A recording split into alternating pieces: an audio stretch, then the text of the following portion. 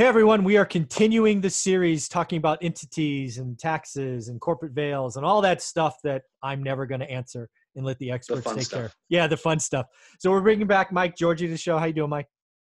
Excellent. How are you, sir? I'm doing very well. So this is going to be the third video we're going to do today. It will all be downloaded, uploaded sometime today.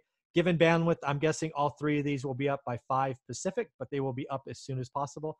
But the second most question I get is, how many properties to put in an LLC?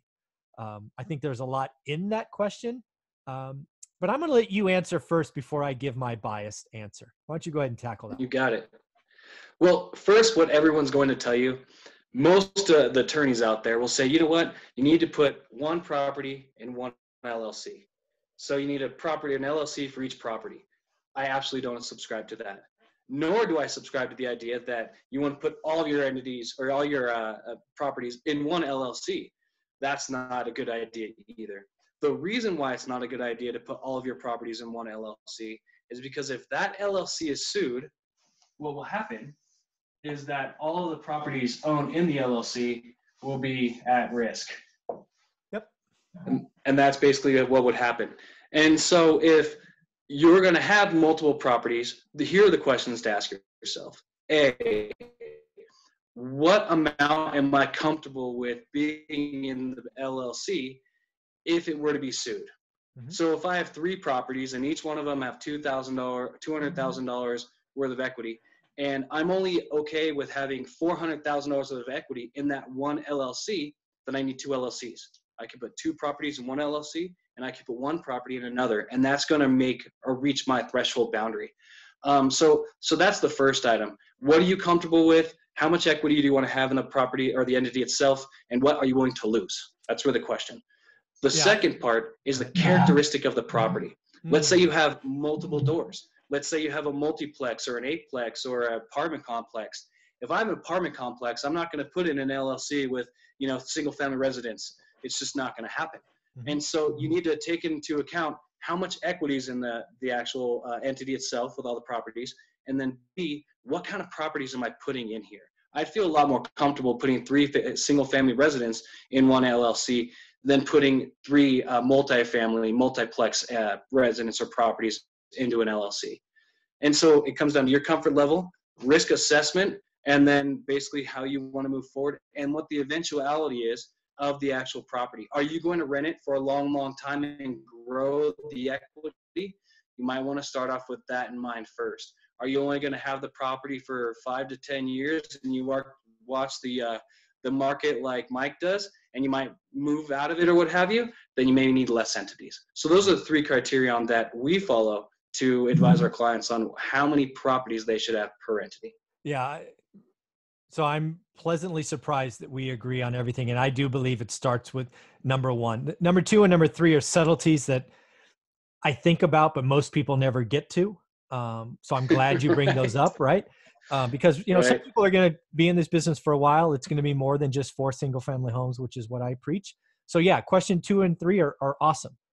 Question number 1 is the real question. It's not how many properties do I put in an LLC? That is not the question. The question is, how much do you want to risk? And by risk here, it is equity, right? If you owned a property free and clear, if you own 2 properties free and clear that were worth $500,000 each, just for shits and giggles, do you put that in one LLC and potentially risk all $1 million? Or do you have 2 entities in this simple example and you risk $500,000? Or do you have 10 properties that have $5,000 in equity because you did some kind of owner financing or whatever, and you want to put them in one LLC? Fine, right? You're not really risking that much when you consider the legal costs and all this stuff to go after something. There's nothing there. Yep. This is a risk. It's not a numbers question, and I am convinced some attorney somewhere started that because they know that it sounds sexy. You got 8 properties, you need LLCs. I freaking hate that. I think there's too many rotten apples in this business. And that is hurtful to people to just say, you have 8, get 8. That is wrong. You have no idea what their equity position is. Stop for a minute and ask some questions. That's what I think about that. And I think you're absolutely right. I think some attorney had tried to make it sexy. Yeah. And you know what I've seen that actually do to people is we're talking panic.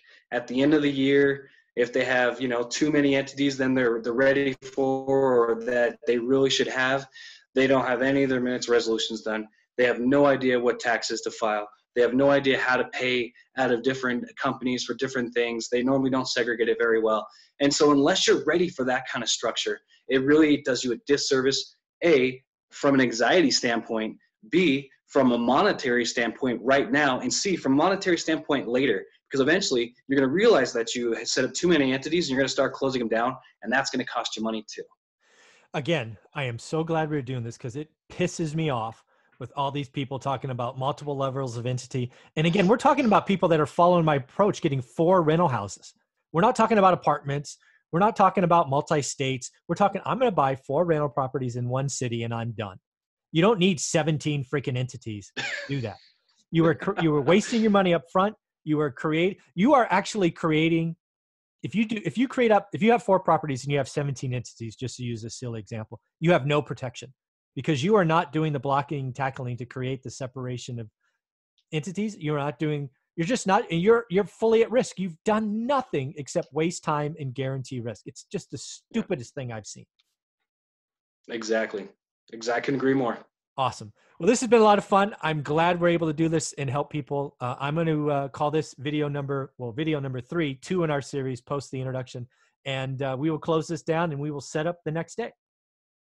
All right. Hey, thanks, Mike. I appreciate it. All your viewers out there, happy real estate investing. Thanks, buddy.